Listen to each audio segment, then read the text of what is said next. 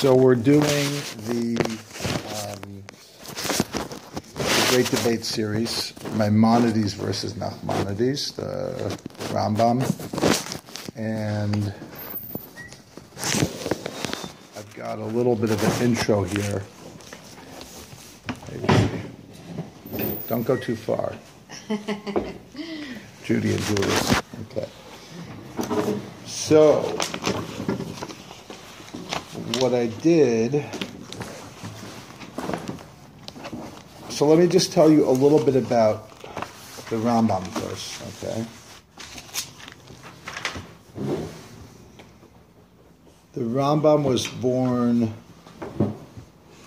at the end of March, or beginning of April, 1135. And in Cordoba, which is present-day Spain, but he achieved his fame in Egypt, and he passed away at 69 in 1204. Okay, that's the years.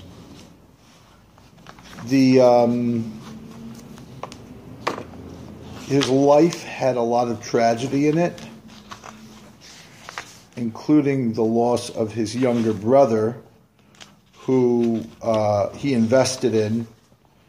And not only did he lose his brother, he lost whatever we call fortune, but the family fortune was lost when his brother was doing business and traveling distant shores.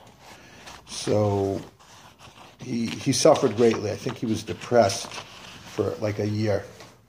He could hardly get out of bed after that. Is this Rambam? This is Maimonides, Rambam. Yeah.